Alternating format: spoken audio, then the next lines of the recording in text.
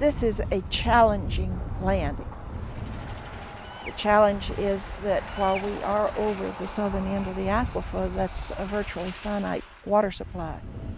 Because of the ability to tap that resource and use it for irrigation, a lot of it's already been used. It's disappearing at a rapid rate. We use it in far excess of what the recharge can be. And today we're dependent on that for agriculture as we know it, but that's changing.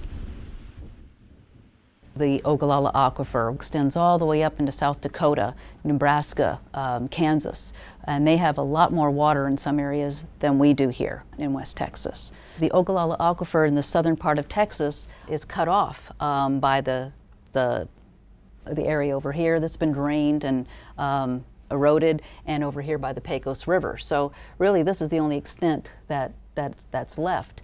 So we're not getting recharge anymore from the Rocky Mountains.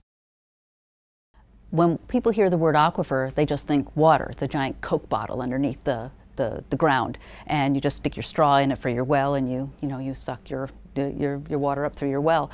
But that's not the case. What aquifer really looks like is, imagine that Coke bottle and you fill it up with little stones and gravel, and then what your aquifer is composed of are those stones and rocks and gravel, and the water just exists in the interstitial pore spaces of those rocks. That together comprise the aquifer, and that aquifer is contained in an area underground. So the aquifer might be 200 to 400 feet below the surface where you're standing right now, and then it'll be about a couple hundred feet thick in a good area, and then you'll have clay.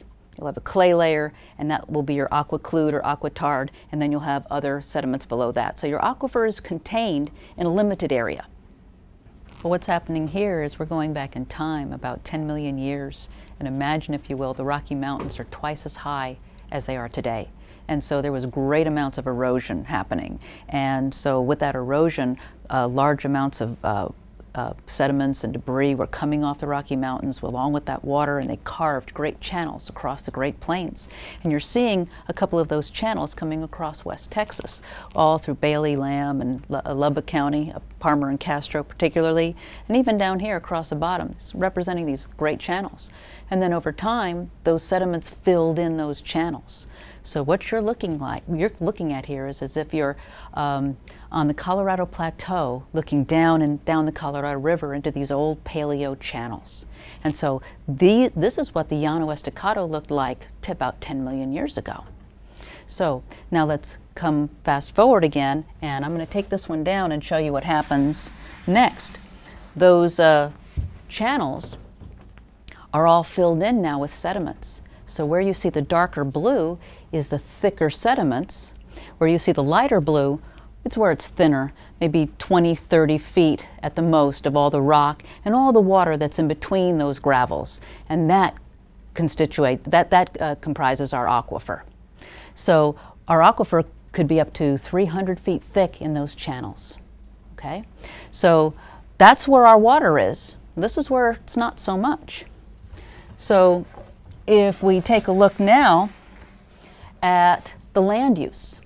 The land use for our area, when you flew over, you saw those giant circles with the cotton inside them. Those are center pivots, and those are irrigated with those large sweeping arms. And each one of these circles represents a center pivot. The large ones are the full sections, 640 acres, and the smaller ones are the quarter sections.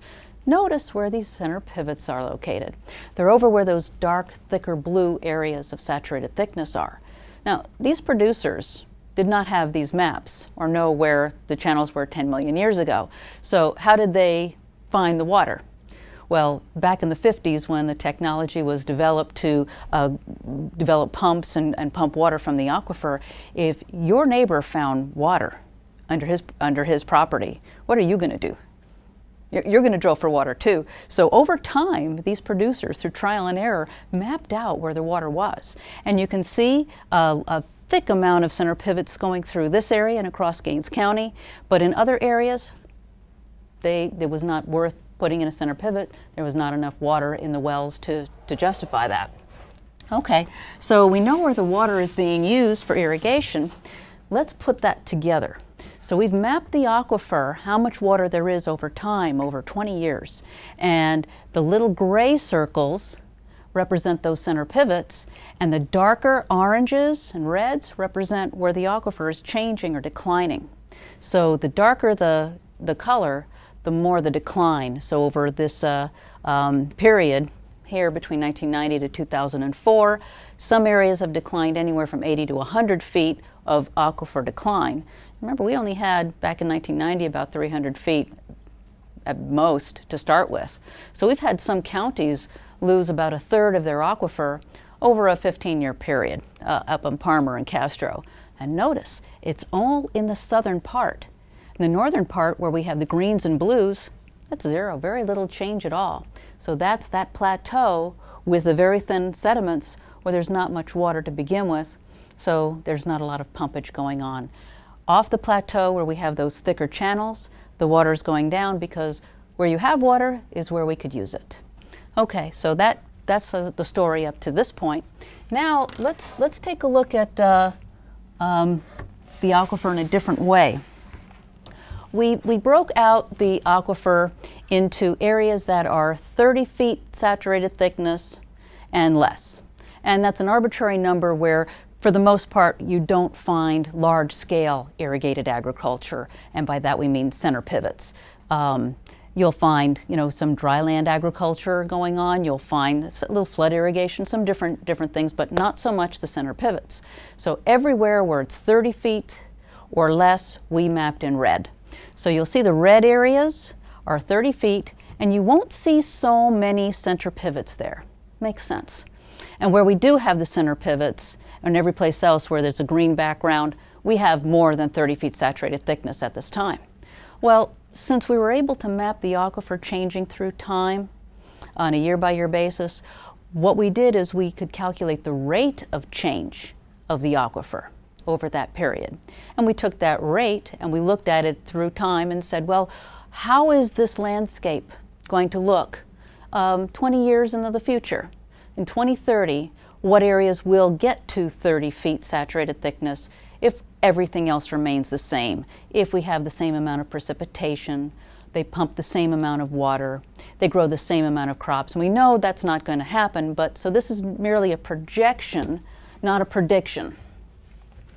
So in 2030, which is 20 years from now, the areas that would be red increase significantly. These areas are projected to get to 30 feet saturated thickness if all those parameters remain the same. We know that won't happen because people adapt and adjust. We wouldn't have production here for so long, for so many years, if we didn't have adaptable, very smart farmers. And when you think about the history of the Great Plains out here, it hasn't always been this way.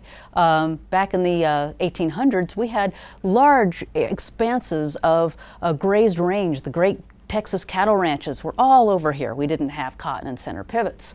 But then there were some incredible droughts, and that wiped out the grazing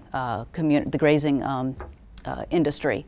And then that got replaced with the dryland agriculture came in, and there was a cotton grown here, but it was not pumped from the aquifer. And then in the 50s, when the technology to pump water from the aquifer developed, then we saw the transition to the irrigated ag. And that too we look at in West Texas, which is an incredibly dynamic area. We project that will look different in the future too. So it's not always going to look like this. And now you look across the landscape and what do you see? Very large wind turbines. So the economy is going to change and develop and adapt through time, and we expect this landscape to change again too. So this is just a projection right now, not a prediction, but this is what things are looking like at the moment.